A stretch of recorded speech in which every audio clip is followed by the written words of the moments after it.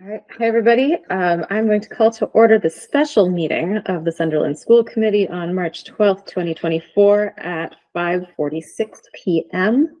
We have one agenda item before the regular school committee starts at 6 o'clock. Our new business is to adjust the FY25 budget due to the transportation bid. Would we like to give a quick explanation for the public record? Sure. The transportation bid came in after the last school committee meeting, so we've adjusted the number to account for the significant increase in transportation costs. So that'll bring the budget as we're presenting tonight from 4.19% over FY24 to 5.05. And the dollar change, I believe, is $28,700 from the last meeting. That's the only change to the budget. And so we can get into that number and all the numbers at the public hearing, but the legal counsel said you really want to have the full number going into prior to the meeting, and he suggested that we do this format of having a quick meeting prior, put the larger number forward, and then discuss it all at the public hearing so the public can digest what we're talking about. And this is procedurally important because whatever number we present at our public hearing at 6 p.m. can never go up. So we're presenting our highest number and we can always take it back down. It can go up, but you have to repost we have 2 to have weeks another notice and have hearing. another public hearing, which is important. Thank you for when you the have more correction. time than, you know, if you had more time, a lot more time, you could do something like that. But it's also, when we post, it costs a few $100s to post in the paper and so on and so forth. So you don't Hundreds of dollars to post in the paper? I post them all at once to save the district money. Do you have an actual dollar amount for the adjusted bottom line, adjusted total? Yeah, it's on the last page of the second to last page of that white package. I can rattle it off, but it might be easier for you to write it. You can rattle it off. Okay. $3,523,303. Great. Would you like a motion? I'm looking for a motion. I move that we adjust the proposed FY25 budget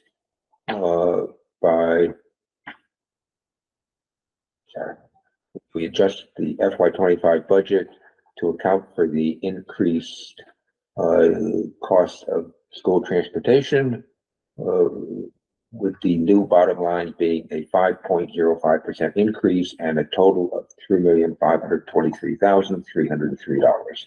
I'll second. Thank you. Any discussion? And quorum is just the three of us in the room right now. All in favor? Yeah. 3-0. And then we can adjourn until 6 p.m. Yep. And Vicki and Lisa, I'll throw the other meeting in the chat if you want to use that to go over to it. So we have a separate remote hookup for the regular meeting. Yep. Okay. Motion to adjourn?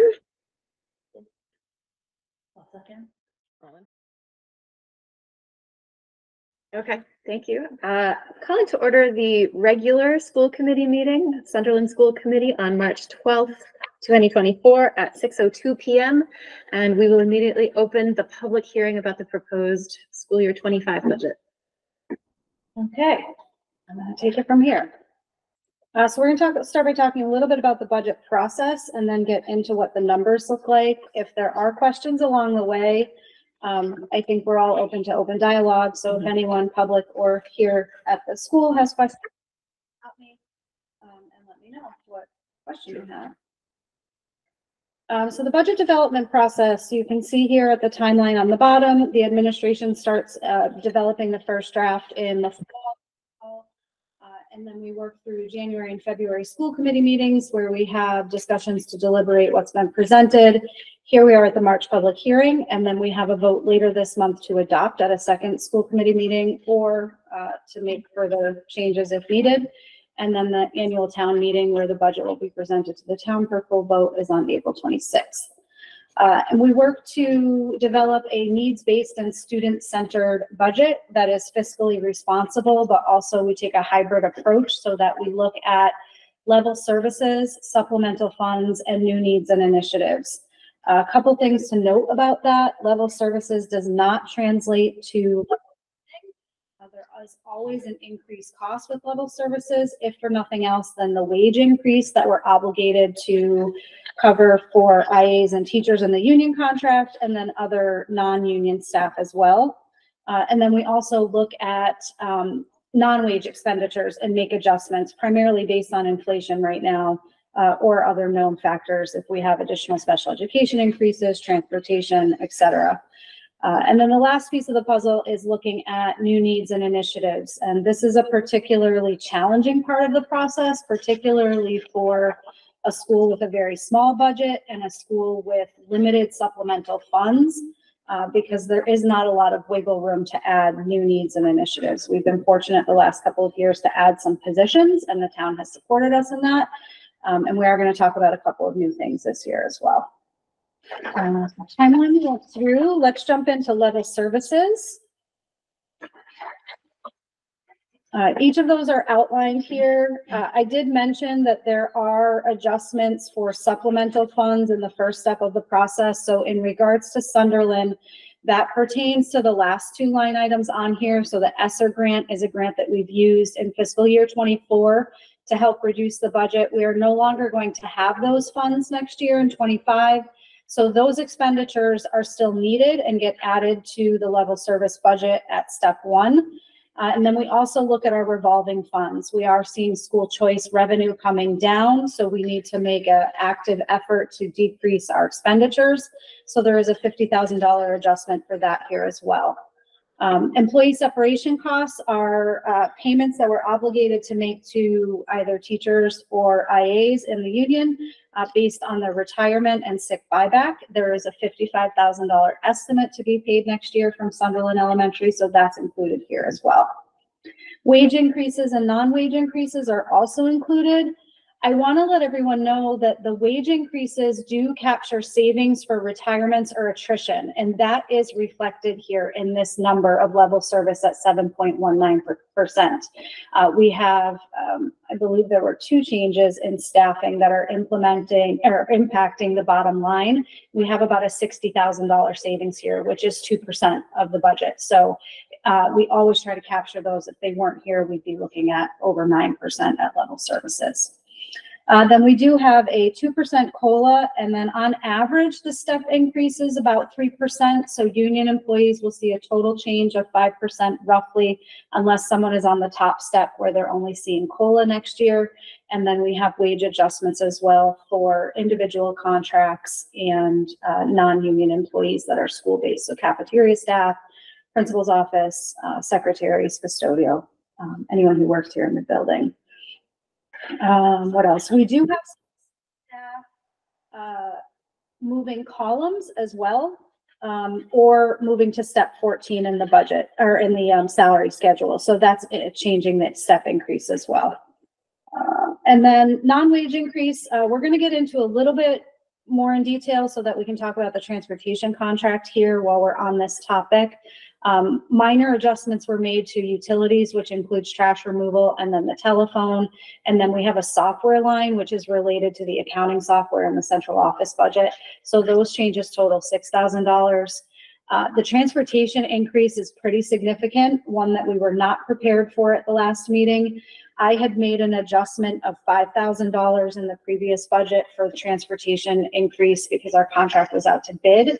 That bid came back significantly higher. Sunderland is seeing an 80% increase, not the 10-ish% that I accounted for, which felt comfortable to us at a 10% increase for inflation and other adjustments. 80% is certainly having a significant impact on this number. We met at 5:45 tonight to move forward with this budget, including those transportation changes.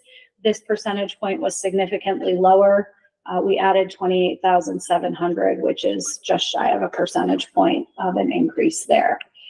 Do you want to get into further stuff about transportation while we're here?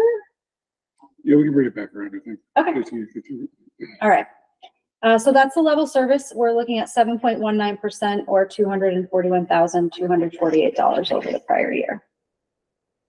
New requests are very minimal, and while we're listing these as new requests, they're really needs of the building. or to meet the needs of our students and families. So field trips related to equity and access, we are making an increase district-wide on all of the elementary school budgets to provide additional funding, primarily for Nature's Classroom, so that we have proper transportation and provide additional support to families that need it. Curriculum consumables is related to the new curriculum that we're rolling out. We've had Laura Ramsey, our curriculum director, come present a couple times about the new ELA and math curriculum. This is an adjustment to account for workbooks. What other things are they? Physical Workbooks and items if they consumables, need them, any kind of consumable. General supplies and building repairs, and then the medical supplies and materials coincide with inflation. The cost of any type of supply or material right now is significantly higher than it's been in prior years. And to have someone come in and work on the building, contractor costs are also much higher than we're used to seeing. And we all know, anyone who's been at a school committee meeting before, this building does have a lot of deferred maintenance that we need to pay attention to. We haven't had significant increases in this line item, so the goal is to support facilities so that we can properly take care of our building. Oh, and you know what? I think I updated this slide so that it has the total on here, and I didn't put that one up. Let me just get that so that I have the total number. I have it here. I do. So level services plus new initiatives, we are looking at 7.69% with the two, which was even more. So what does that mean for fiscal year 25? We know that 7.69 is a very significant increase. We would have a intention of reducing that as much as we can moving forward to annual town meeting.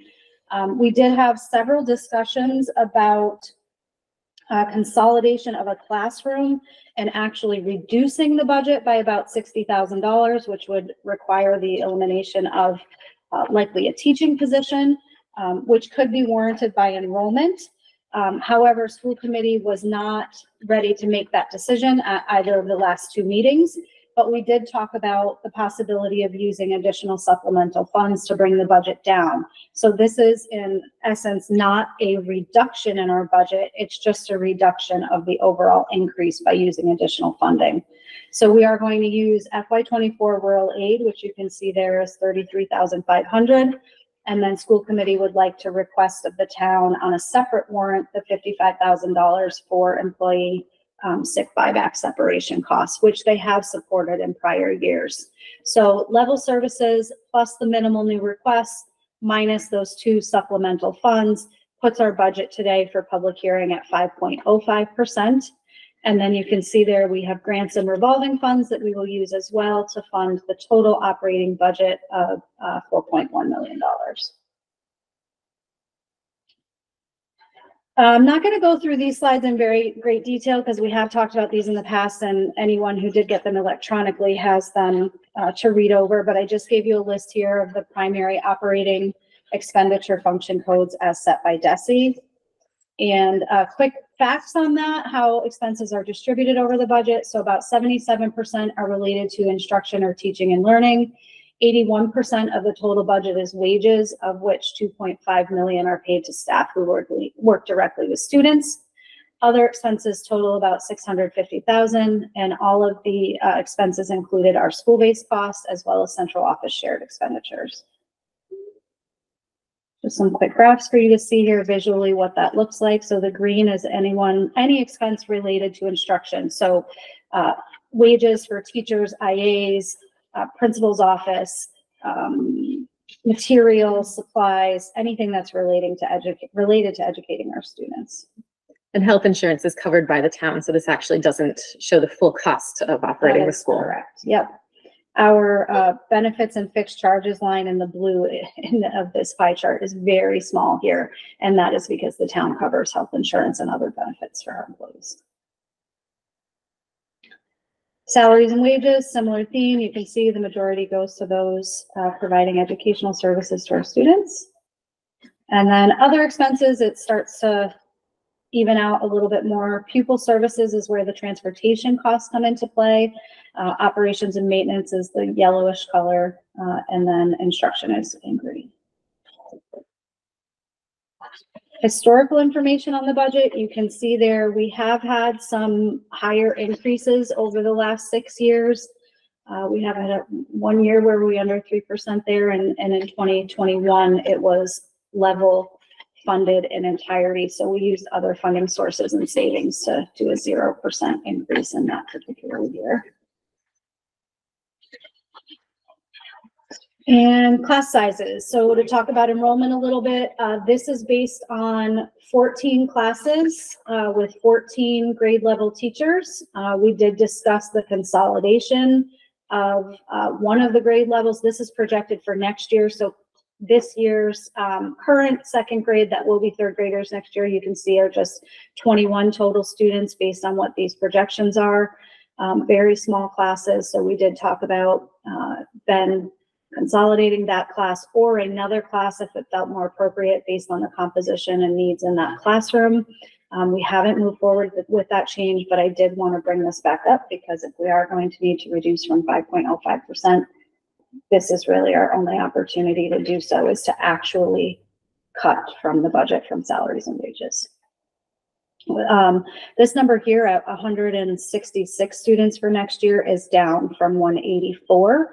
That could fluctuate if the pre-K class ends up being a bit higher.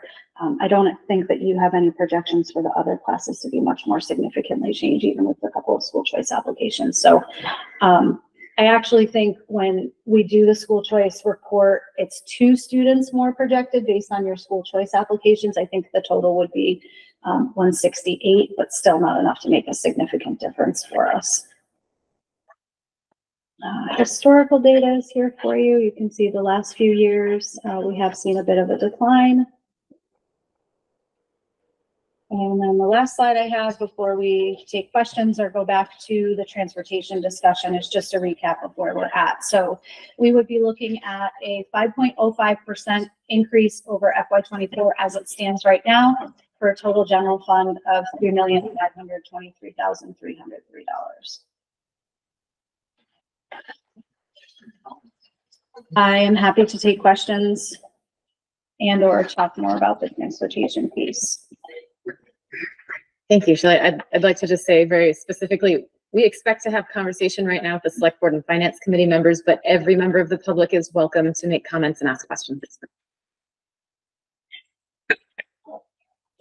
So why don't we start with the transportation and see Sure. if that opens up some additional questions. So I guess everybody is shocked about the transportation contract. So general background, we do bid the transportation contract every 5 years. We put out a 5-year bid. We had put out the bid in December and had the closing date the Wednesday before last, for bids were being due. We did get one bid. That has been in the last 3 bid cycles, we've only received one bid. There was one prior to that, I believe, where we had 2 bids. That was not just the competitive bid to Gripco Transportation wasn't even close at that time. Things to note about the bid is that it does come in at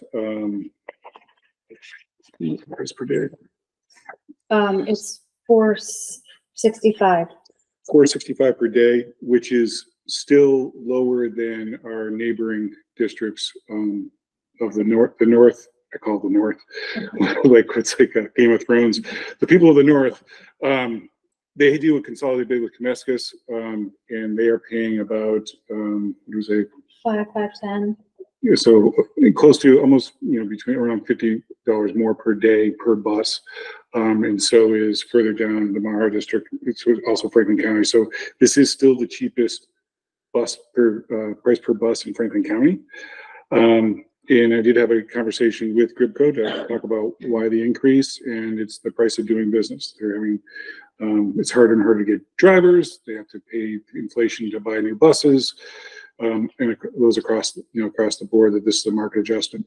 Their last bid did come in, I would say, below what would be market value. We were saving a lot of money overall compared to neighboring districts, if you're going to call that the market.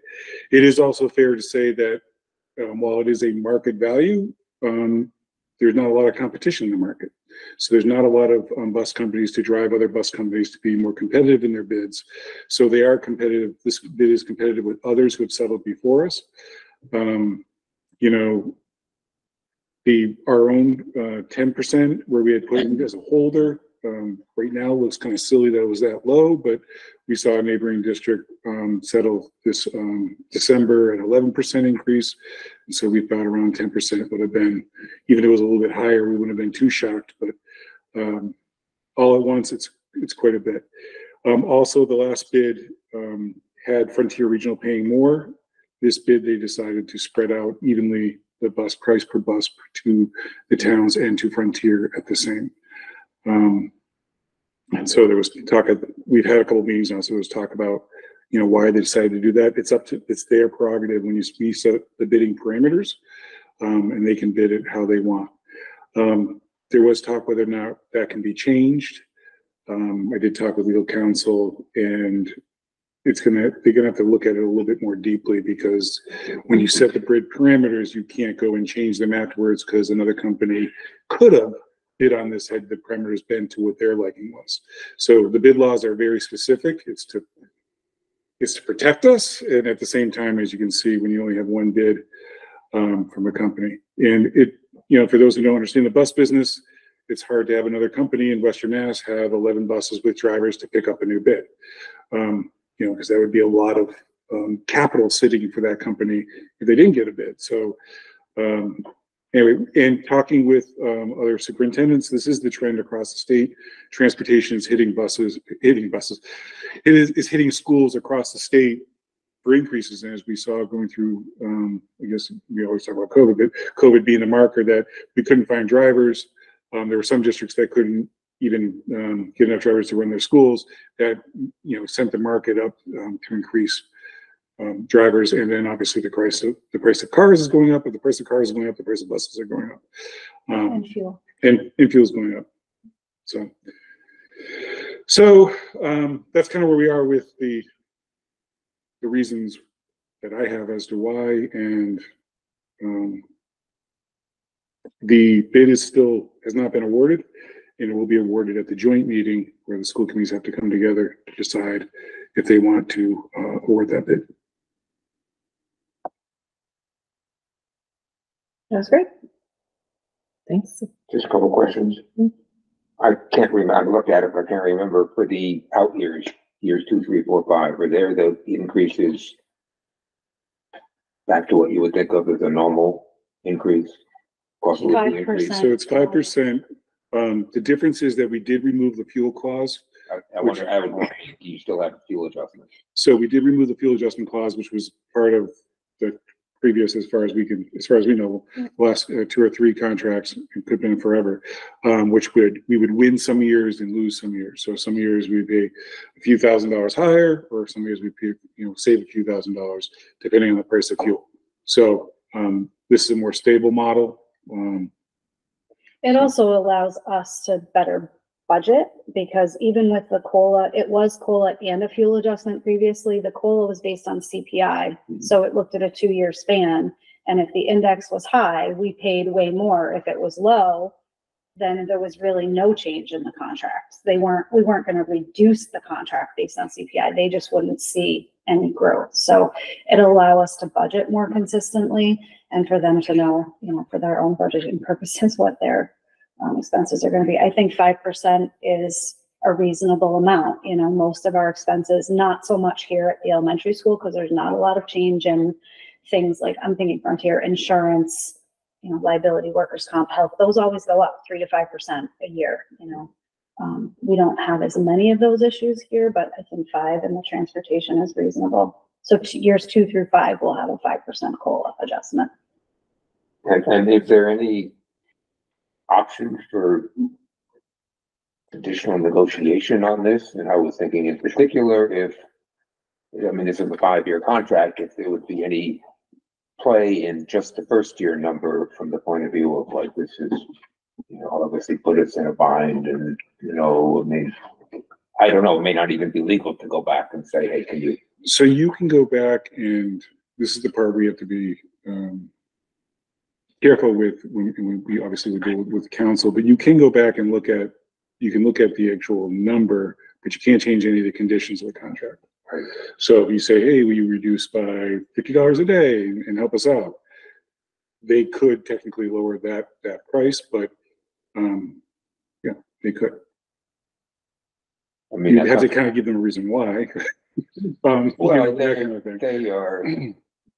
they've been providing bus service to the district for a long time. They're members of the community. They are respected members of the community. They are also members, having talked to Mr. Gribko, the elder, he cares very much about the towns here, and maybe I don't want, obviously the recent past has put him in a financial bind because of the difficulties of operating under a contract that was written before all this stuff happened. But I don't know. I mean, he's I know, having talked to him, he cares a lot about the towns. He's proud of the schools. I think that he may be in a situation where he could do something. He may be in a situation where he couldn't, and I would just think a discussion might be useful, even if it was nothing came of it. It was just, it's worth having a discussion. Don't know. Mm-hmm. And I'm just tossing that out as a possibility. I'm not saying, oh, you have to go do it. I'm just saying, think about that. So that's all. If I can mention one other thing really quick that we didn't talk about as part of this, but we did talk about in February, is the potential for an additional out-of-district placement, which I do not have any additional information on, other than that I know there are meetings happening behind the scene. And I believe that the family is still requesting an out-of-district placement, but nothing has been decided yet, and that could significantly impact. That process will take longer than budget season. Yeah. So we may be in more of a crisis after the budget is approved to try to fund that out-of-district placement without having money available. But at this point, we have no idea. There's no certainty it will happen, and there's a wide range of possible costs. Prices of different programs are so wide range. Right. But it's not, that is hanging out there. Yeah. Is there any thing that we should be doing now that would be prudent? So right now we are holding around $48,000 of a current placement for that from the special ed education fund. No, it's from school choice funds, but Is it there school is a choice, right? placeholder in There's a there. placeholder that. Because we had the student out of district in the current year, that's no longer out of district. So that is saving us some funds this year. Say on school again? choice. That's still, There's a student in FY24 who started the year as an out of district placement right. and has since been moved out of that program. Mhm. So those funds going into next year would be available, assuming that that student doesn't go back out themselves. And then we have the new potential impact on top of it. Correct. There is a possibility you could have two students going on next year. But there's no inklings that happening of itself. Someone can move to town tomorrow too, so you always have. Well, that's always but right now, I mean, there's nothing as far as the current budget that we're asking for, that there's any, that it's reasonable to be adjusting it at all for this, because it's so much of an unknown. Is that correct? Are you saying freeze the current budget? No, I'm just saying that, we're here to have a hearing on the budget and to decide whether it's both prudent and whether it's something that, is afforded. Very standard questions. And we have a, possible, or district costs that are not trivial, tend to be not trivial, and so on, but there is so much unknown about that it's not like, I think clearly what you've done in terms of, with the school choice up to this point is appropriate and correct and I'm glad to hear, but, you know, going down the road, I'm just sort of partly saying for other people in town that, you know, who knows at what point we're going to say, whoops, we got some bad news. And then we're going to be, you know, if we have specific bad news, obviously we're going to be sharing it. Mhm. And obviously, you know, we tried, certainly in recent times to have a sense of that we work on a variety of issues together with the town to help come to the best solutions possible. And so, just so that the town is aware that this is out there. Yeah. So, I mean, I guess the question is, let's play hypothetically, what happens if you get that type of bill in December of next year? So one, it'll all depend on how much, right? So, you know, we would immediately look at what we have for our own reserves. We'd have a school committee meeting about it. We'd look at our own, what we have for reserves. We would look at, you know, at that point, maybe rural aid will be up. You know, we'll look at those different kind of funds that could help offset. We'd communicate with the town about what our needs are there. If the town was strapped and couldn't do it, then we'd have to look at mid-year reductions. And that could be from just freezing budgets to, you know, either personnel or other activities or those kind of things. And if there's, you know, if we added, you know, we could freeze, save 1,000 here, save 1,000 here, save 1,000 there, add all those up and then see where we're at to see what we'd have to do there. But that's what you have to do in a mid-year thing. And it's very hard to project ahead, but people want to know what the process is it all depends up. Are we looking at, you know, $20,000 more? Are we looking at $50,000 more? It's a very different conversation. One, you know, through freezing of budgets and moving things around. Another one you'd have to do, we'd either ask for outside help or reduce from within. Is that a hand up? Crystal raising her hand. Yeah, that potential out of district, is that by any chance in that class that's real small to start with? I don't know that we want to share that student information. information in a public meeting. Well, it helps us make a decision whether or not, you know, and again, you know, if we're going to ask you to,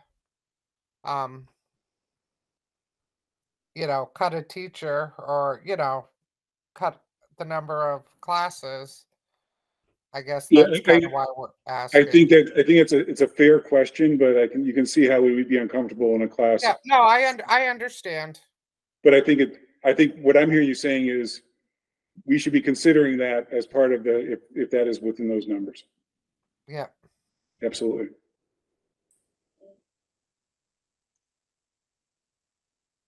Jeff has his hand up. Jeff.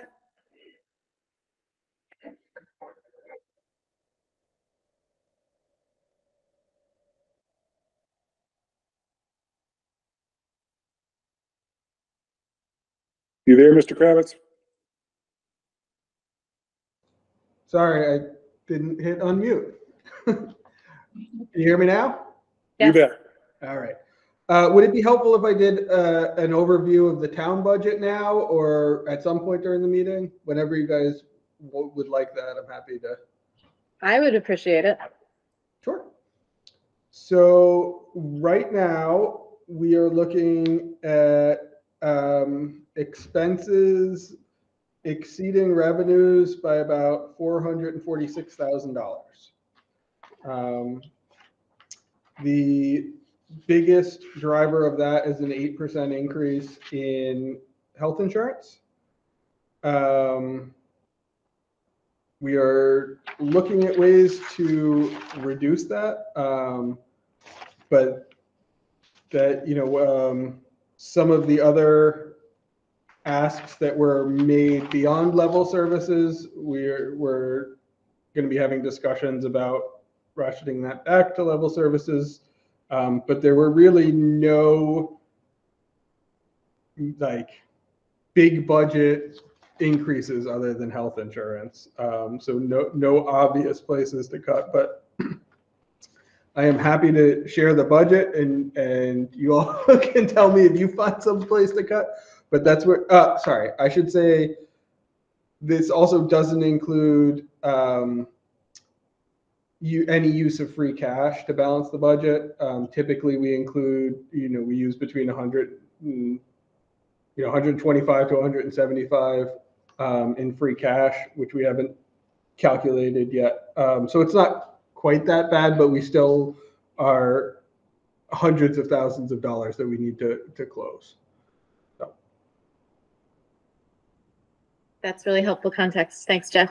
Yep. Just because I'm curious, right now in the health insurance figure you're using, are you factoring in another 2.5% increase in the town's contribution as the Employee Insurance Advisory Committee recommended last year?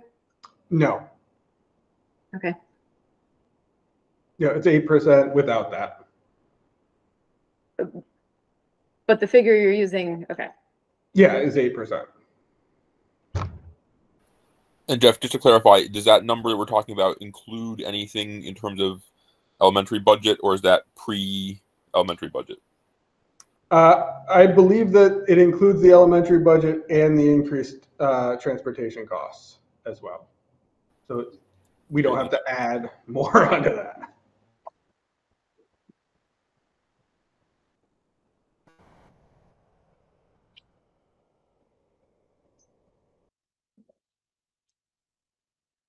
Other questions or comments from the public? The floor is open.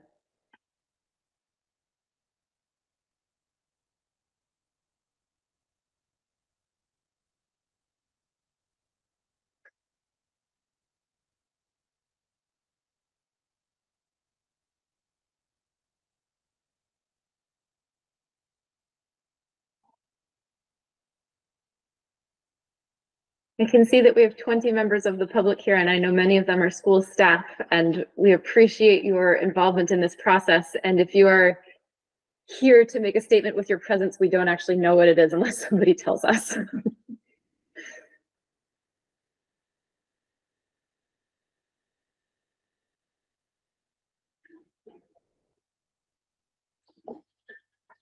My understanding is that the process here is that we have this public hearing, and then we have, following on this, our regular meeting that will cover a number of subjects, but included on that is possible more discussion about the FY25 budget.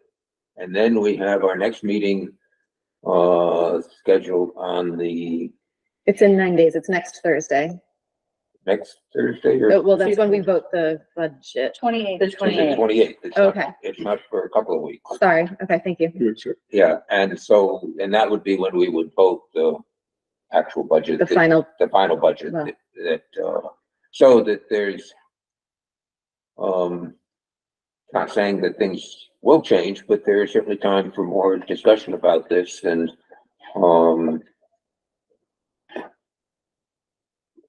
Right, within processes, we get feedback from the public on the budget. Right. Then we go back to our own meeting to discuss what we want to do with the budget. Right.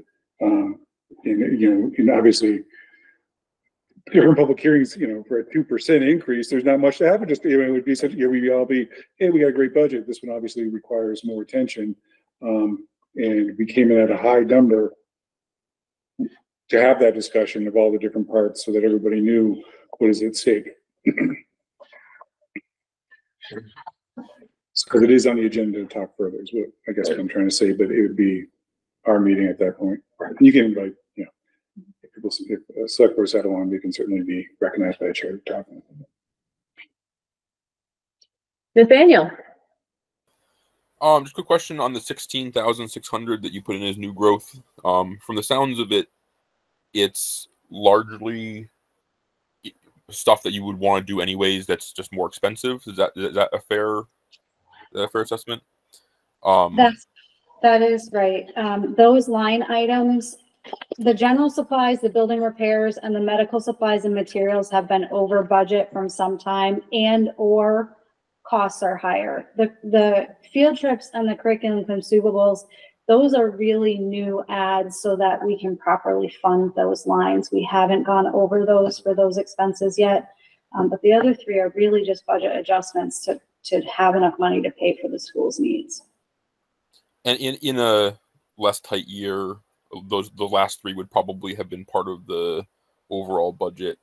as just increases to the line items as opposed to being counted sort of as new items. Yeah, exactly. Okay. Would it be fair to say that you guys put this list together as a, if we had to start cutting stuff, this would be sort of the first place to start as a, you know, kind of a. Yep, you hit the nail on the head there. 0.5% is 0.5%. And if we really have to reduce, this would be bringing all of these line items back down to where they currently are in FY24. Okay. Thank you for that clarification. Sure.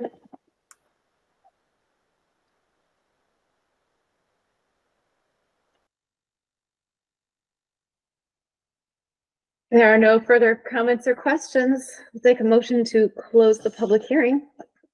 So moved. I'll second. All in favor? 3-0. Thank you. The public hearing is now closed. We will proceed with our regular school committee meeting. Next item on the agenda. Oh, thanks, Jeff. Thank you, everybody, for attending and participating. First item on the agenda is to approve the minutes of February 7th. I'll make a motion to approve. Second. Any discussion? No. All in favor? 3-0. Minutes are approved. Financial statements and warrants. All right, I do not have a financial statement for you, but I do have warrant totals.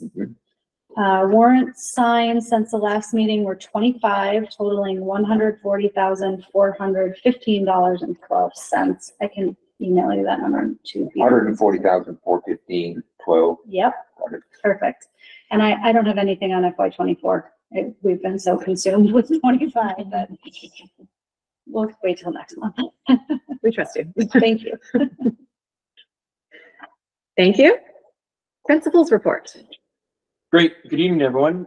So as highlighted in a previous report, our school council is taking on a caregiver feedback project in the form of listening sessions. And the purpose is to solicit feedback from our caregivers on and just hear them out on ways we can continue to build upon all the wonderful things we're doing here at the school. Those listening sessions have started in a couple different formats, one live in person, and two, we also sent out a survey. And so we received some wonderful feedback up to this point. And over the next few weeks, we're having a couple more sessions as well. MCAS testing starts up in April with grade 3 kicking it off on April 1st. This is a big part of the school year in terms of time consumption and staff resources. And so, you know, there's a good handful of days in both April and May for grades 3 through 6 that are dedicated to MCAS testing. Important dates upcoming. We have a PTO meeting tomorrow after school. Throughout the school year, each grade level has hosted or has helped to lead a monthly community meeting. We started these up again this year as a way to build community throughout the entire school. Each month, a different grade level has hosted it, and on March 19th, grade 1 is hosting that particular meeting. March 21st and 22nd, caregiver teacher conferences. We have noon dismissal on those days. We have an assembly coming up on April 9th. The Tanglewood Marionettes return to SES, and they will be performing the Dragon King. Caregivers, families are more than welcome to attend. That's at 1:30. And then on April 11th, we have BandFest, which is led by our wonderful band teacher, Megan Carr, and that's held at Frontier at 7 o'clock. We are not having a district-wide strings concert this year, and that's just due to the turnover in staff we had in that position. However, each building is going to host their own spring concert for strings, band, and general music. And then on Thursday, April 25th, we have a STEAM night celebration, science, technology, engineering, arts, and mathematics. This, I talked about it at our last meeting, but it's really being led by Rachel Kidder, our library media specialist, and a large handful of other staff who are helping out in various capacities. There will be free dinner provided to all attendees that evening. The food's coming from both our kitchen and Bueno Usano. So we're really excited about that. The students have been working on various projects across all grade levels that they'll have a chance to display on that evening. And then we are also having vendors come in and with a focus on sustainability. So it's all very positive, lots of great things happening, and spring is definitely in the air. We just hit day 120, so we are 2/3 of the way done this school year. Time's flying.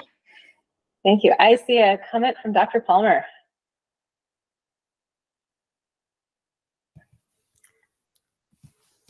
Hello, good morning. Oops, good evening, everyone. I'm so used to saying good morning to all of my peeps at Sunderland School.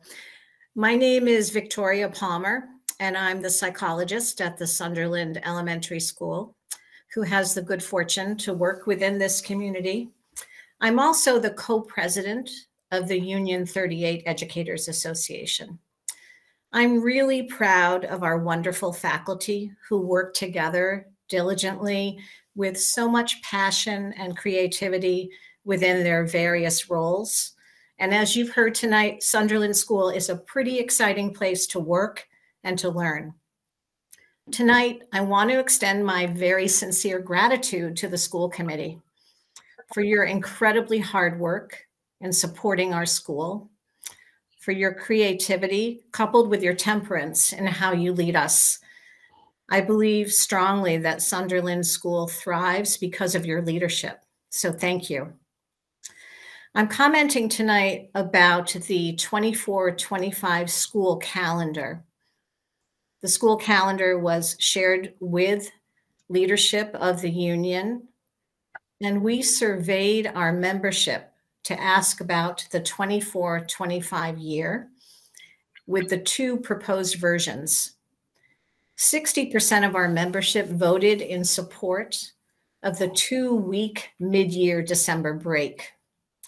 Now, some of the reasoning members discussed was how that 2-week proposal allows our students and our faculty to spend more time with their families, to get healthy, to stay healthy, and to come back to school refreshed and ready for learning.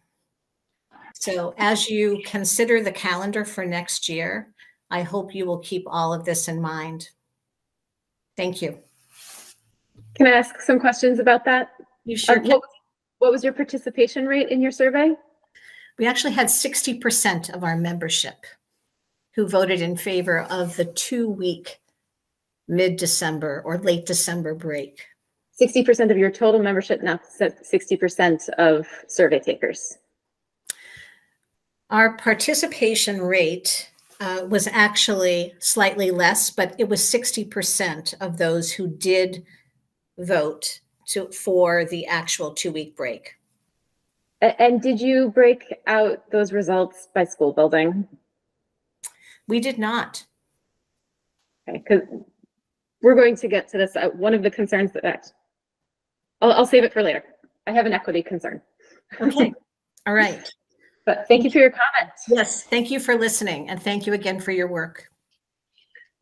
I do want to come back and ask some follow-up questions about the principal's report, but while we're on public comment, are there any other public comments for tonight?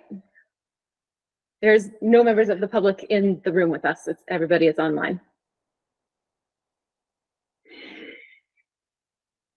Okay, thank you. Mr. B, I'm curious, what's the funding source for the Tanglewood Marionettes? PTO. Thank you, PTO. Yes. And I've had a chance to talk with Mrs. Kidder about the Cooler Community STEAM Fair that's coming up, and she told me how she's been having, I forget what the term was, she's been having students go around the school as detectives for possible energy savings, and that they're coming up with some items that they would like for the school to improve its energy efficiency, some of which cost money. And so I did suggest that students would be welcome to come present to school committee about these concerns. I do need to share that I got dinged by the energy detectives. I left Were you my wasting office. energy?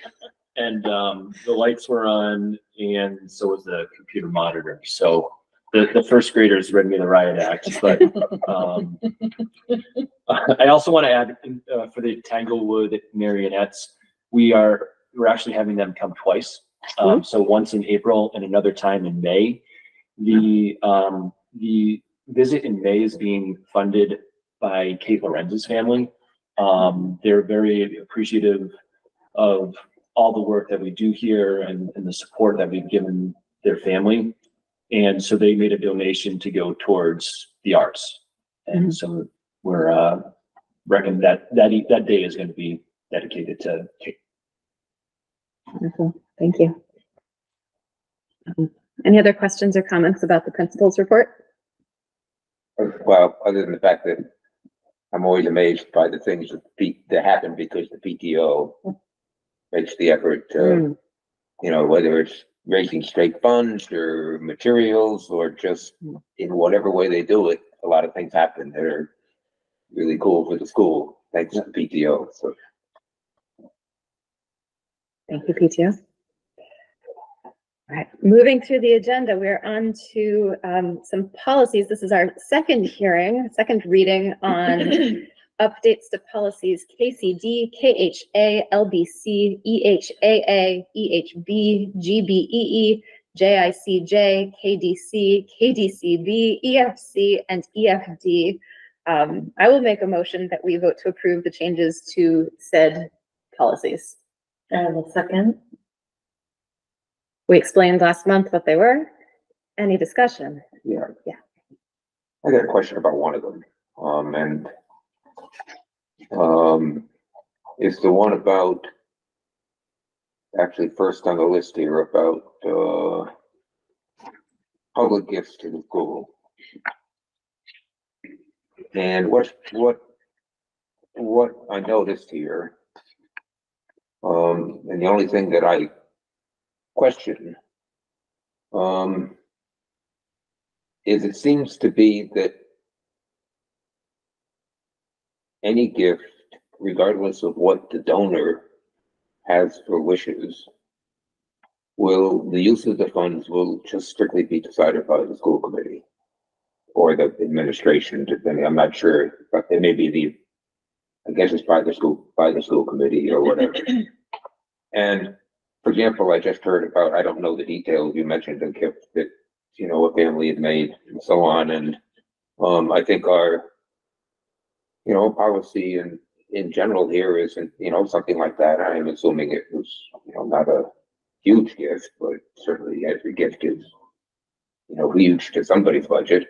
You know, we don't get involved in approving a specific use for each gift, and yet this sort of says that that's our policy. And the only one I remember where we got involved was the significant gift that came from the gentleman that had been a student here many, many years ago, and that has been used. We had a presentation about it, a discussion about it, and you've been doing a great job putting it to use for all sorts of stuff at the school that we wouldn't be able to do otherwise. And, you know, that's so that, you know, this might be a, you know, a statement that I would be happy with if it, you know, was for somehow we would define significant gifts or major gifts or something like that. But for something where, you know, like the case you talked about, it just strikes me this is not reflective of what we're doing. Right. So I would say when you look at policy, it's to protect the district. So in this particular case, you know, if someone came forward and wants to do a donation for any donation from whatever means, you know, we can try to honor that request. But ultimately, once we have the money, we don't have to honor the request. And I think where that gives you protection is if someone became a little ornery about what they wanted. You know, we wanted a bench. I want it right here. I want it to be bright yellow. I want the names to be whatever here, and I want it to say Coca-Cola on it. You know what I mean? And then we could say, no, we accepted your donation. We're going to do a park bench, but we're going to control, you know. And so I don't think we ever want to have ill will to donations, but at the same time, we have to be able to have the final say and control from health, safety, and community interest. And I think that's what this is kind of saying. It's like, we control the funds. You're not going to be able to dictate those kind of things within it. I imagine if someone wanted to give us $1 million, our attorneys would all be talking about what kind of controls you're going to have within that. But this is, I think this is where that's looking, because you do have sometimes corporations come in and they want to give us, and we've set corporate gifts in some of the other schools as well. And, we control that money when it comes in. There's no strings attached to that kind of thing. We'll try to put it to the science if there, we've got some science industries that we try to put the science of that kind of stuff in honor the request, but ultimately we make the final decision. I say we, the administration, with the backing of the school committee. We do, on smaller gifts, do fall behind in getting school committee approval. It's probably something we can tighten up on. If a family gives a $500 donation in memory of some of that kind of stuff, it's one thing. I think we're a lot more careful if, so-and-so corporation down the road wants to give a gift. It's kind of more scrutiny based on, a memory gift versus something that may have political backing or, Yeah, I mean, that kind of stuff. I think what we're actually doing is just right. Okay, I think it's just right. And I think that you all have terrific common sense when it comes to this stuff. And I know that Ben, for example, got a lot of gifts when he did the early childhood playground, whole redo of that. And, and that worked out great. And there were, and so I just didn't want to end up with a policy that sort of got us stuck. We didn't sit down, we didn't have school committee devoting half a meeting to going through all the different things that he got gifts for the playground and, approving the use of them for specific stuff. Because that's what we got the administration for. Okay. With the policy, I would say that protects it protects the district. Because you're only going to bring this out if there's a problem, right? Someone says, and we say, our policy says, blah, blah, blah, if you're making a donation, it becomes, we make the final, that's basically what it's saying, is we make the final call on how it's going to be used. Right.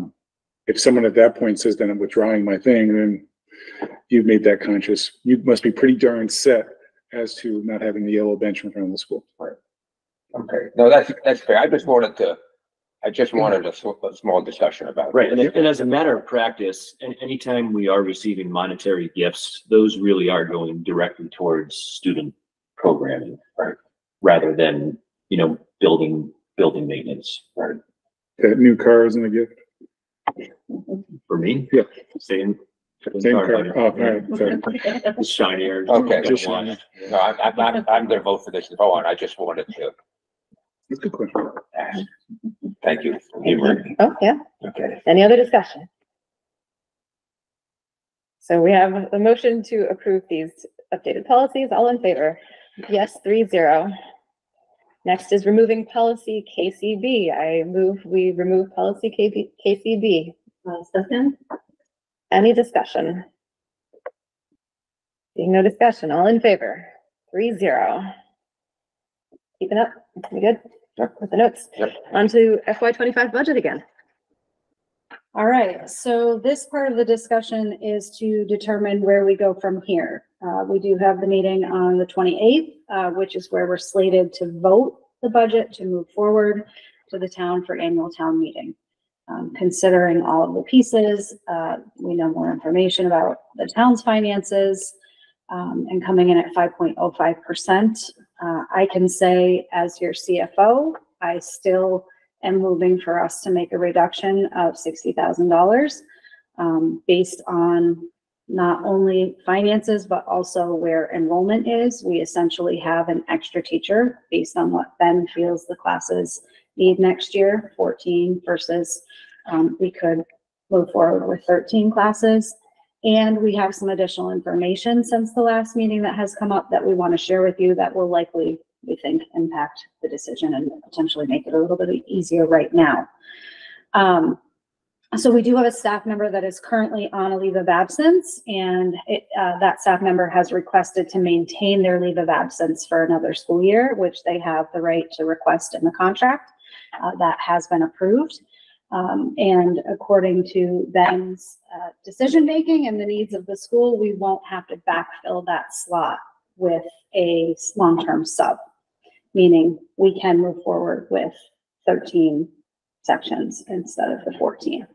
So the decision to reduce staffing is a little bit easier because we're not talking about impacting someone's finances, because this will be a fully unpaid leave of absence. So we could drop that position in the current year, no negative impact to staff, restructure the classrooms. What it will mean for 26 is if that staff member returns, there will be someone bumped from their position at that point because the funds will no longer be available in the budget. But we don't know if someone's leaving, retiring, Correct. or whatever. There could be other There could be attrition. other kind of Yeah. movement, but Yeah. it is. So just to give you some info on the numbers, what that does, it's a drop of, if it were about 60,000, it would reduce the budget by 1.78%, bringing our increase to 3.27. And as Nathaniel pointed out, we could also talk about that 16,600 if we wanted to cut back on the new requests, which would put us under 3% if we did a combination at 2.77% increase. Could you say all that again? Yep. So, I'm writing it down. Thank you. Yep.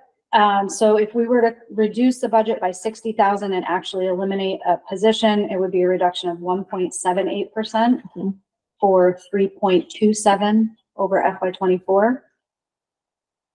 An additional 16.6 off the budget, which would eliminate the new request for this year, which is a 0.5%, would bring us to 2.77 if we did both. If we cut the new requests and reduce, I'm just giving you all the options. Okay. I personally don't think we should drop the 16,600. I think we need those funds, particularly the ones related to Nature's Classroom, consumables, and then the building. But it's also my job to give you all of the information, so. And a 3.27% increase is pretty reasonable. And then we are using supplemental funds. So we are going to be in another tight spot next year, even with having to, move forward with one less staff member in 26. We're using rural aid. We don't know what the impact of that is going to be. We're hoping that the town's going to improve that additional warrant of 55,000, but if we have other retirements to pay out next year. So I'm just sort of saying all that with the idea that the work that we're doing is helping us now, and we're still going to have some tough roads ahead in future budget years.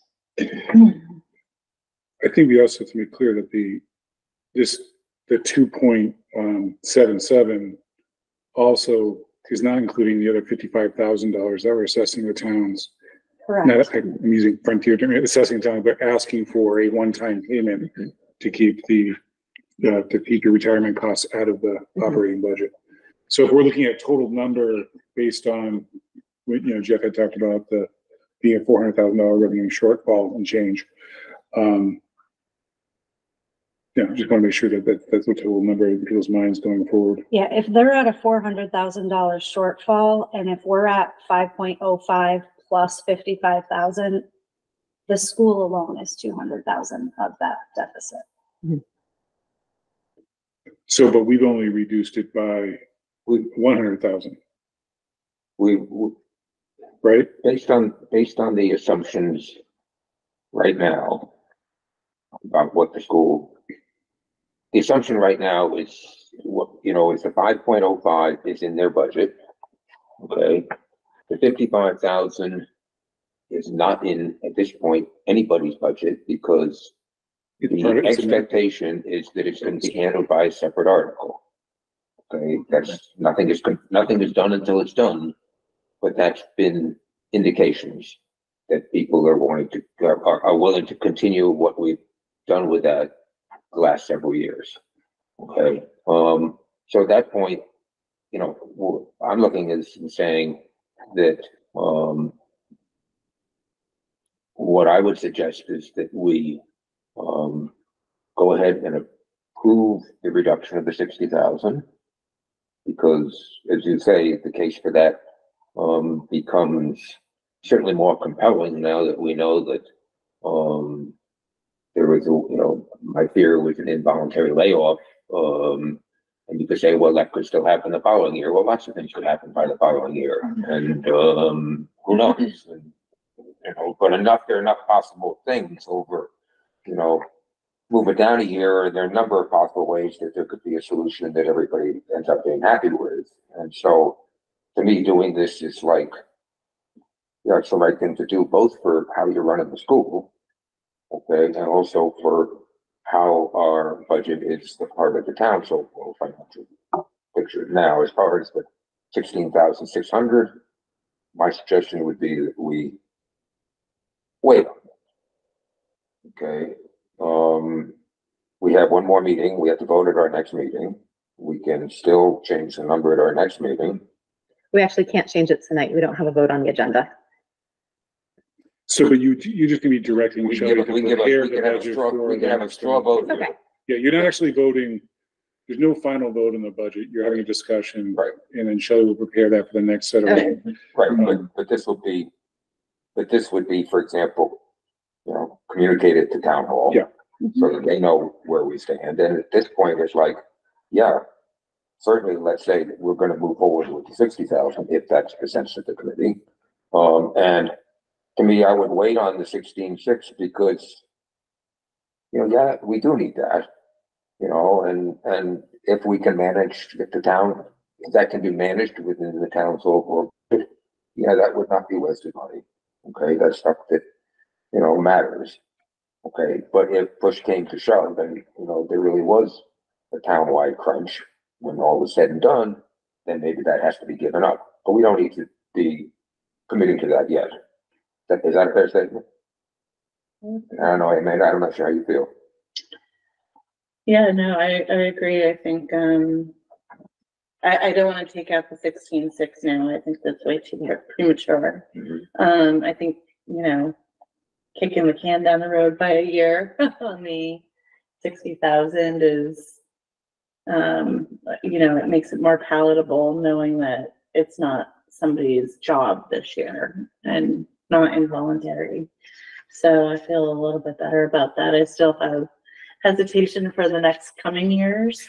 What if we have a surge? How do we make that back up? It's a lot harder to make up money than it is to, to pull it together once it's off the budget. But, my sense is that for right now, that seems to make the most sense. I think we're all aligned on our thinking on that right now. Yeah. Okay, so we go forward with that. You guys are happy with that? Yeah, I've got a few more questions first. Okay. So if we do reduce this, we consolidate a grade level to one classroom, and somebody does resign for next year, would it be posted as a one-year position so that somebody would be hired? If we did end up with an opening for next year, somebody would be hired with notice that it might not be a renewed position the next year? Oh, because they'd be bottom They would, Yeah. yes, for rehire next year.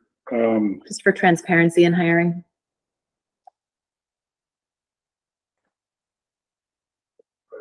We'd have to have that discussion with the association because the association could say that you're hiring somebody who should be put into a long-term role because that position is funded long-term at that moment in time. You always face the fear of reduction. It would have to be a discussion, but because they could say that by doing 1 year. Could they be hired as the hire the it as a long-term sub, the long-term sub for the person on which is- leave? Oh, you has could, because the happened person's on leave. Yeah, I guess yeah, you're right. Yeah, you Deerfield got me in the spot. so especially I'm not does thinking. that quite a Yep. bit. Yeah, you could because it's person on leave. You're right. Yeah. I was saying if the person wasn't on leave, the person, you were worried about the following year. I guess you wouldn't have that person's problem. So, okay, yeah, I was just thinking the opposite, that you wouldn't, you don't want to do a 1 year. I don't need to explain what doesn't matter. Okay. Where I was going, but So Shelley, during your presentation, when you were showing us the expected enrollment by grade, you talked about the third grade being consolidated. Is that generally? Not my job. I was just Yeah. looking at numbers. I defer to Ben.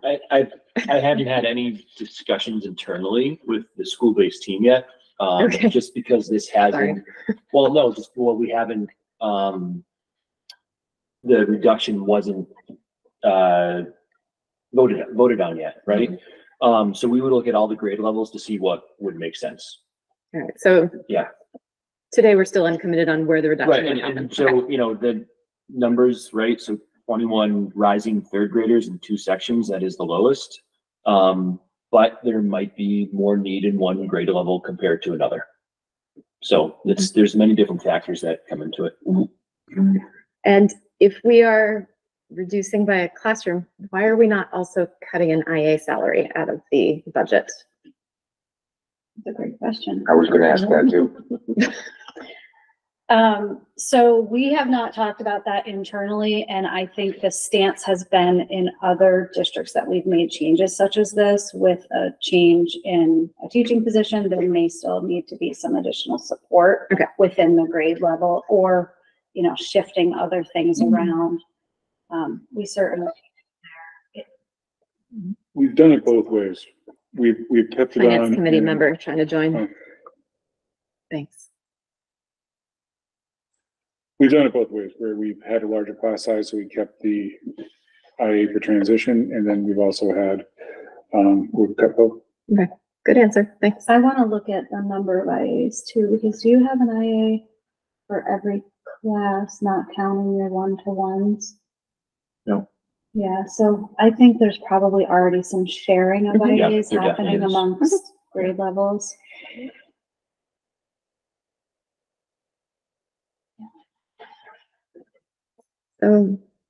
Straw poll, we would like to instruct to remove $60,000 of staffing for our next meeting where we vote. I'll note we've got 2 missing school committee members tonight. They might vocally have a different position, but we do have quorum tonight.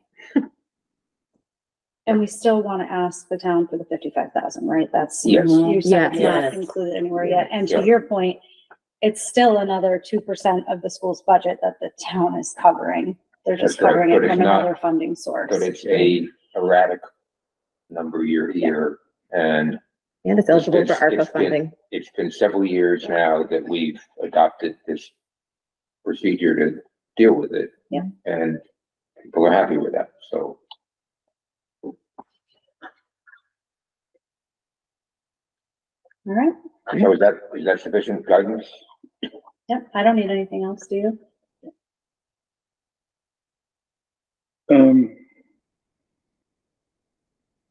Yeah, I mean, I guess we'll be, it's just that the 2 together equals, right now, the request at 3 point, forget the percentage, what's the dollar amount? $109,348. Plus 55. Right. But the 55, as Jessica said, they could use ARPA funds, which doesn't have a budget impact for them overall. They could use free cash, you know, that could be where they apply free cash. It's not necessary. In the that they past, have to in the past, raise we it. used free cash, Yeah. and they have,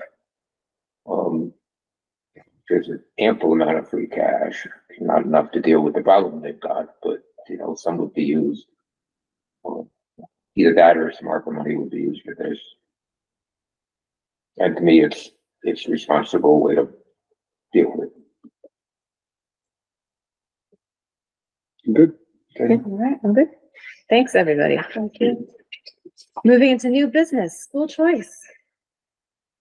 Great, so I have sent these school choice recommendations to the school committee on a couple different occasions now. And that's been based on updated numbers. To date, we have received 20 school choice applications. We have a boatload for rising kindergarten at 14. We've received 2 in first grade, we've received 3 in second grade, and we have received 1 in 5th grade. Our practice in the past has been to accept school choice siblings. And of those 14 applicants in kindergarten, 6 share households. That would bring our projected total number of students in rising kindergarten to 17. We have also received 1 school choice sibling for our rising first graders, and that would bring the total number to 19.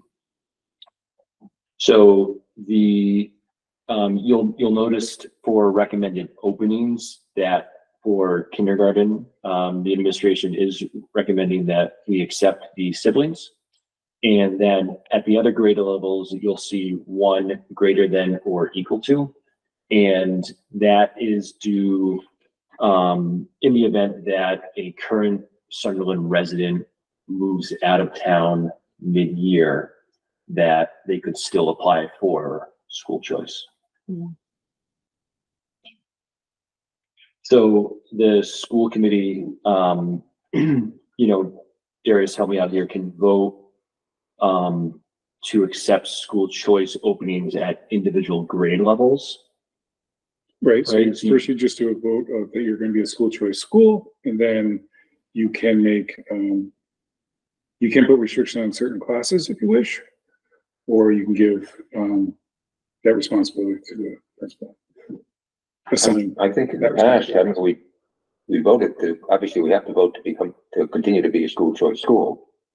But I think beyond that, what we've done is you've explained the situation and we have essentially left you the discretion to change it as time goes on, because otherwise, because certainly things are going to keep changing. And you don't want us approving every single change, right? Right, and I think it's just an ongoing discussion internally with Shelley and Darius, and then also members of the teaching team for the grade levels that have a lower number of students, but 2 sections. Our practice has not been to accept additional school choice students in those grade levels, in the event that down the road, right, we're talking about possibly reducing a class or consolidating from 2 to 1. So I don't know if you want to, I'll make the motion that we continue with in the school choice program. I'll second.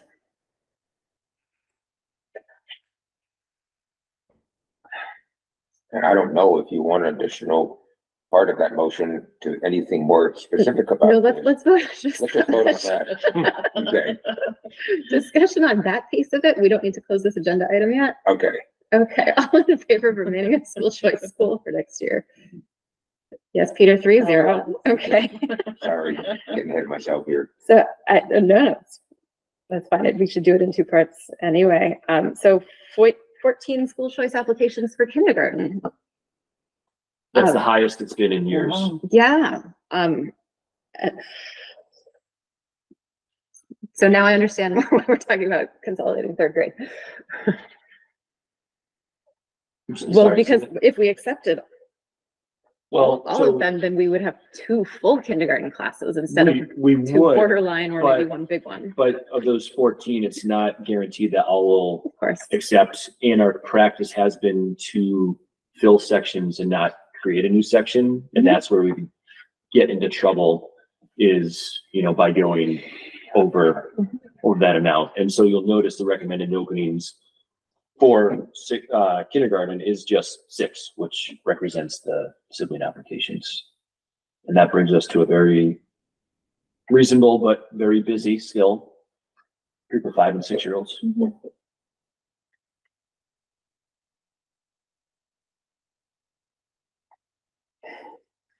I see no need for an additional motion. No, I don't think I want to get involved. I have thought from the beginning here of my time on the school committee, I've always reminded myself it's the administration that runs the school. School committee has a certain role to play and an important role to play, but you guys are the ones that run the school, and I've been grateful for it ever since. And It's just that it has budget implications, which is our job. that's absolutely correct. That's absolutely correct. So. I think I'm all set for tonight. Okay. Yeah. Moving on. Moving on. All right. Thank you. Darius, what do you want to tell us about school calendar? All right, so I've sent to you, we have an interesting year this year. I have in front of you should be 2 drafts of the school calendar. Basically, they copy the format of days off that we had this year, with the exception of the New Year's and holiday break of December. There are 2 options that are kind of mirroring what we're seeing in other districts across the state. and lively conversations among superintendents about what different school districts are doing.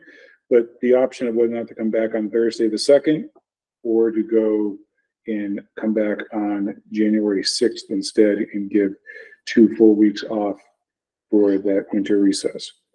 And as you heard from Vicki, they discussed it at the 38 association level. Frontier Association did not discuss it at that level. They kind of leaving that up to the school committee.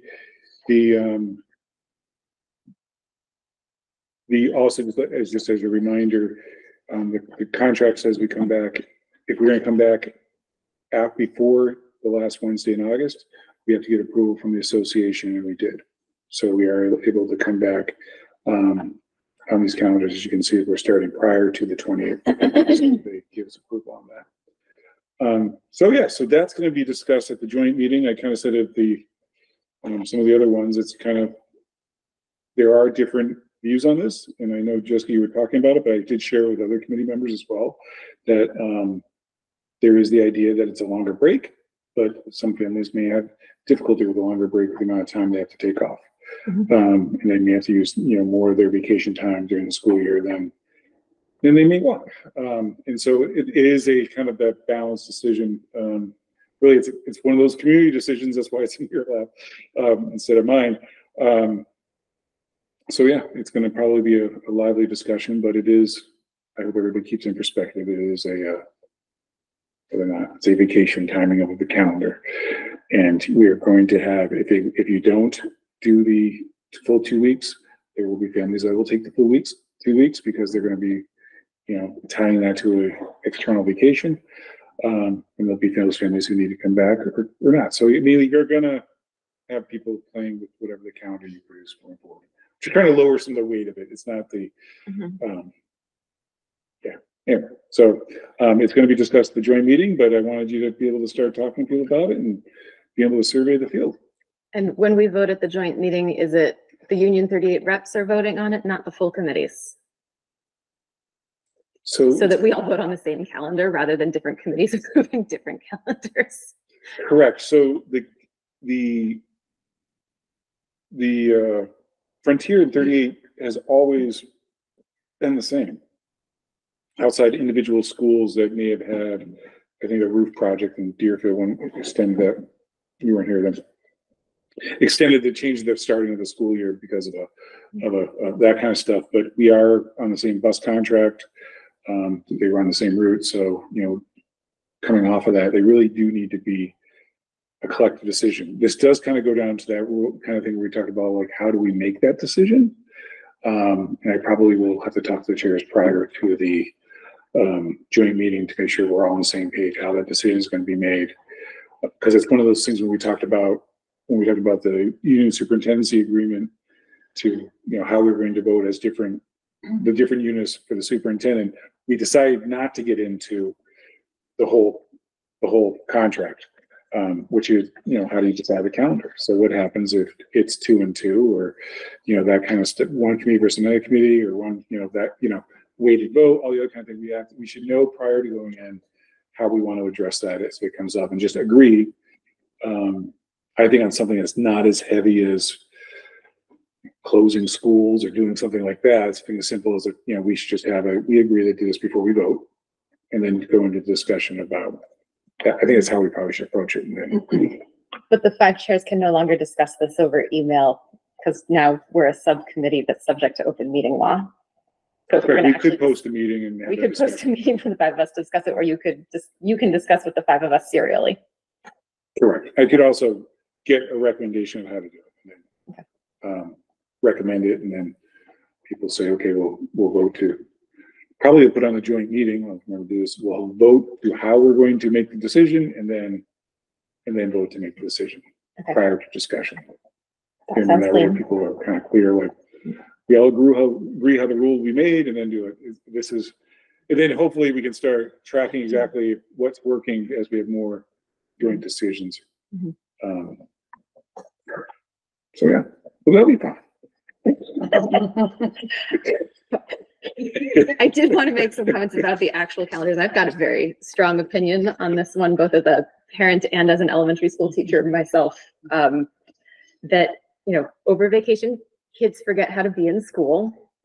Younger children forget over the weekend how to be in school, like Monday morning in a preschool and a kindergarten is different than the rest of the week.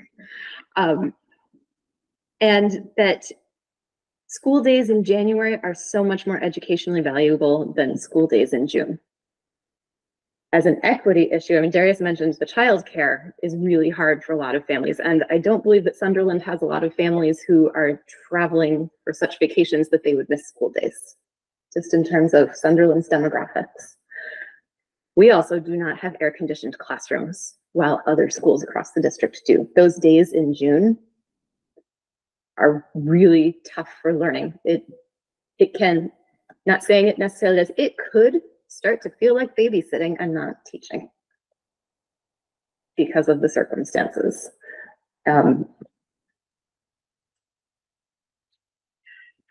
also, we are now in an era of increasingly erratic weather. If we had a full 2-week winter break and then we had a major ice storm or something that closed us down for a week, which happened early in my teaching career. I was in a district that closed for 5 days after an ice storm. We would really regret having taken those 2 extra days because then we'd be really late in June. And Sunderland doesn't have air-conditioned classrooms when other buildings do. So that was why I was asking if the teachers had it broken down by building.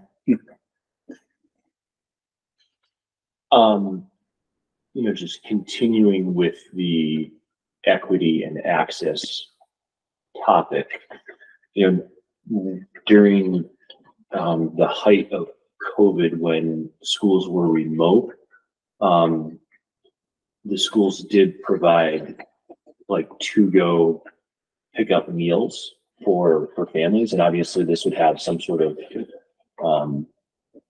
budget implication, but that might be something to look at, what the total cost would be for grab and go lunches, just for some of our families if it's an extended period of time. Shelley's giving me the eagle eye here, but I'm just looking at different options, because it does impact some families differently.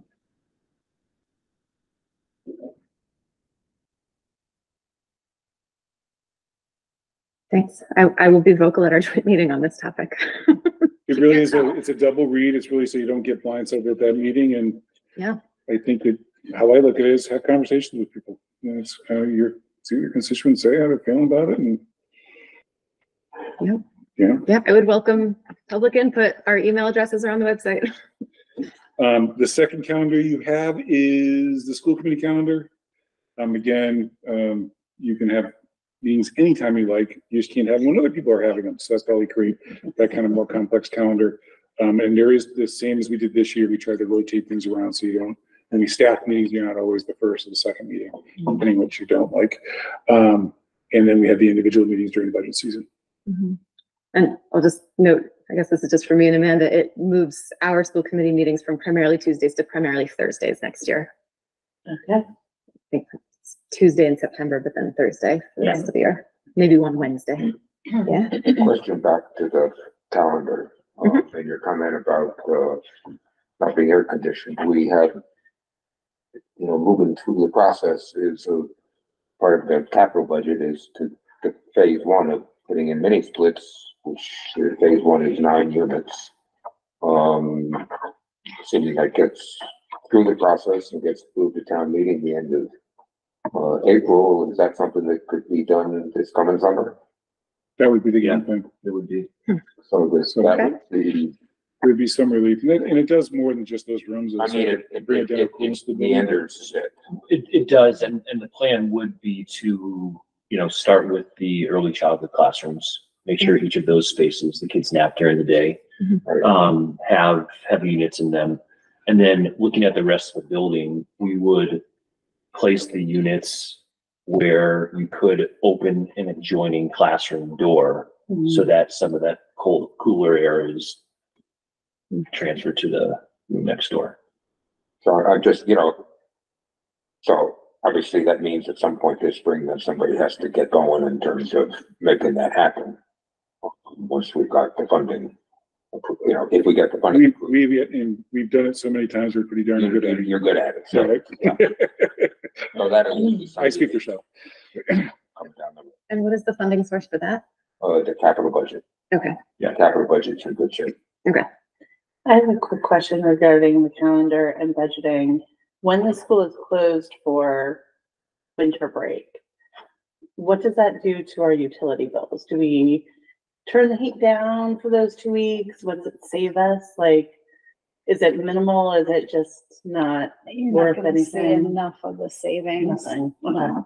I mean, and we can't turn the heat down too Too low. much, We still have some staff here. Yeah. You know, with our 12-month office staff and custodians, things like that. And if you, I don't like to look at it this way because it's the wrong looking at Juneteenth, but it is a budget item that you have to understand that we would have, it would rotate that you would have less days as a barrier between Juneteenth. And if you come to school on Juneteenth, it's around, I don't know what it is for Sunderland. I know Frontier is like a $5,000 charge because you're going to pay for that I day don't off. think it'll hit that high, but It'll be a it's few, it'll be only, a few $1,000s. it's only No, it's only IAs IA, so- because so it won't all be of the 10. other staff, 12-month staff already get it. So it would just be I think there's 20 or 21 FTEs.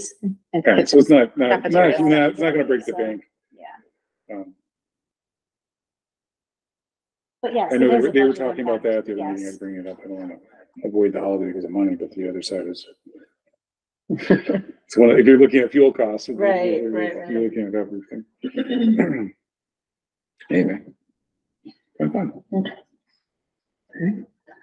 Thanks, everybody.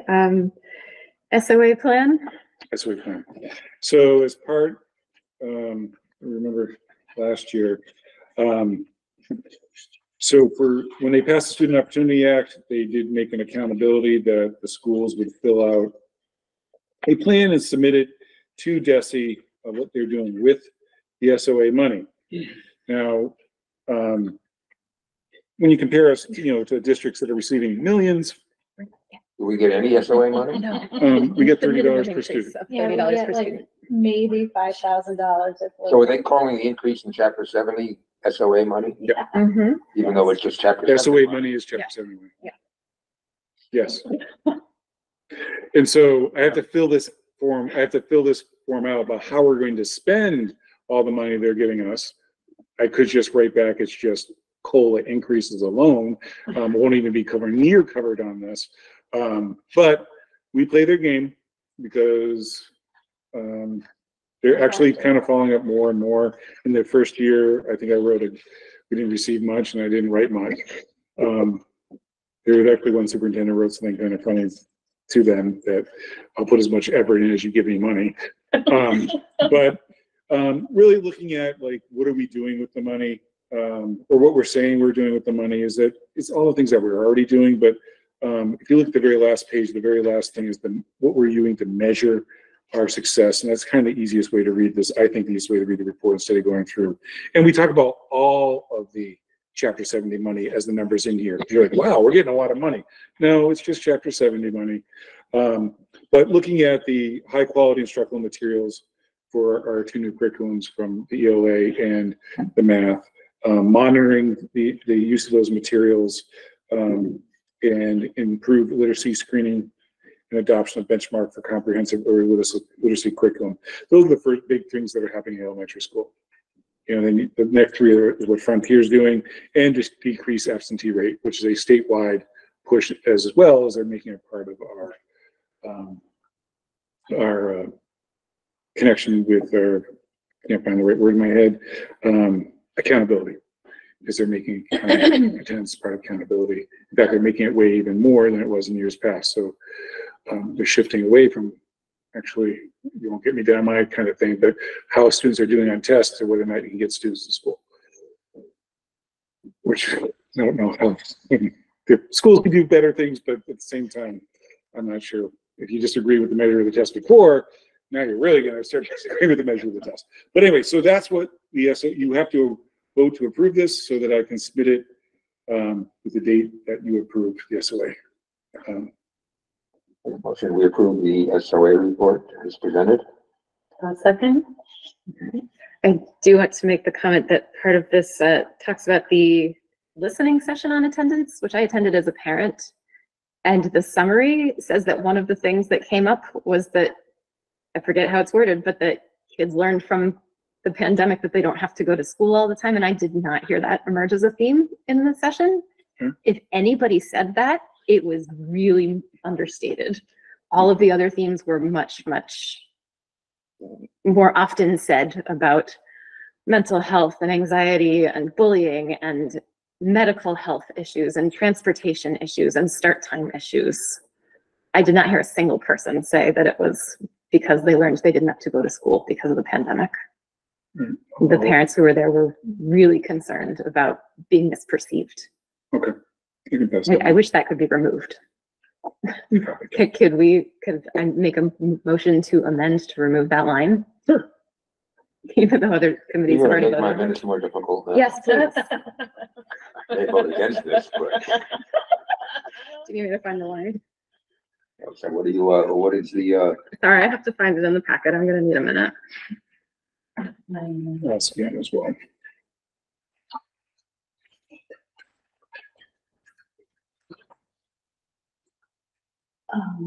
It would be fully so I like the idea, but we couldn't send it. Right.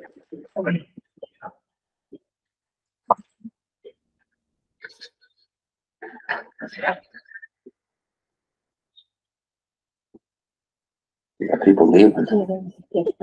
We're not so entertaining anymore. All right, so in our packet, it is page 28. So the section, Darius, is headed Open Invitation Focus Group in bold. And under Okay. school experience, the phrase, no, sorry. Yeah, under school experience, it says lack of student engagement in school, why bother to attend? I guess that doesn't specifically connect it to the pandemic. Okay. Okay.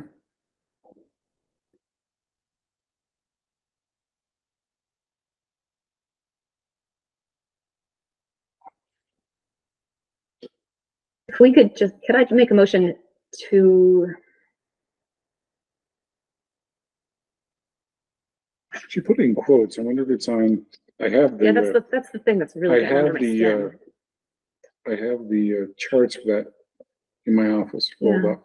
Yeah, I can pull out and look at it to see if something was just maybe either phrased wrong, if it's an edit or if it's a removal. yeah, it's that quotation, why bother to attend? That's really.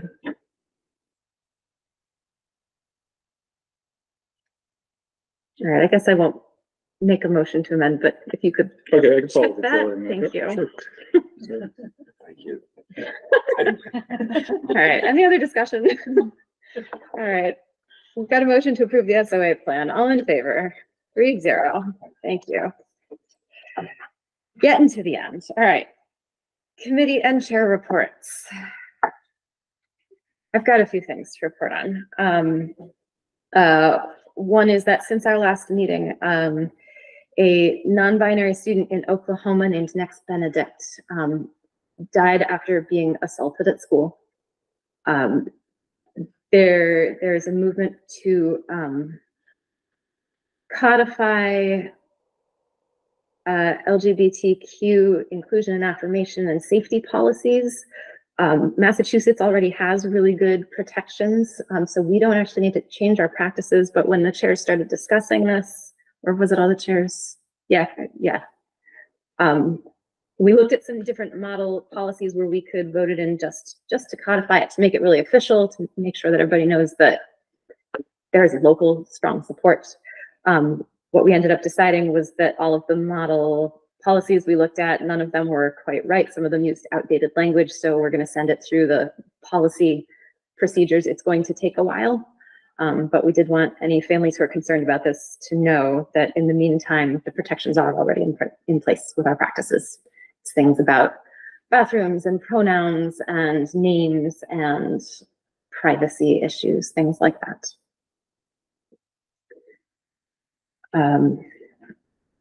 Also wanted to report about the rural schools bill, which was reported out favorably by the Education Committee, the Joint Committee on Education. However, they reported out an updated version that stripped out basically everything that wasn't related to regionalization. It does not include rural aid. It does not include the declining enrollment funds. It does not include regional transportation or any transportation reimbursement guarantees.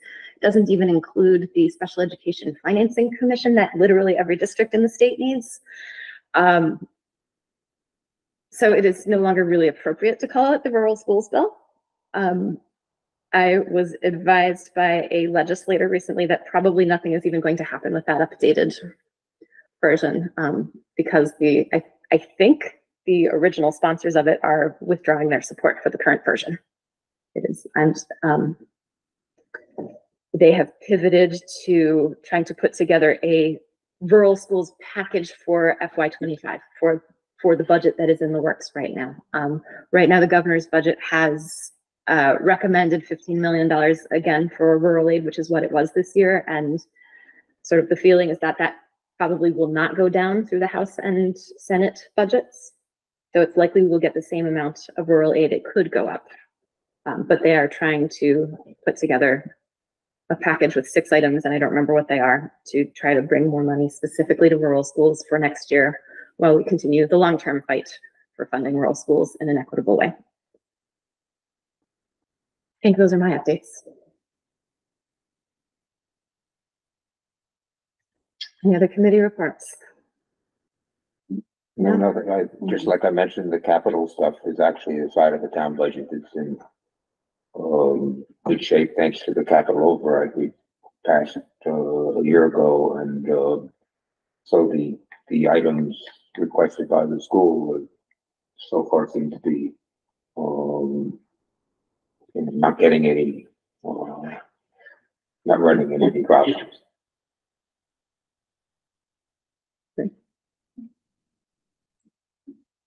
Thanks. We do not have a collaborative report tonight. We have a superintendent's report. No superintendent report. All right. Do we need an executive session? Anybody here feel like we should have one? All right. In that case, we're on to adjournment. A motion to adjourn. I think. All right. All in favor? 3-0. Thank you, everybody.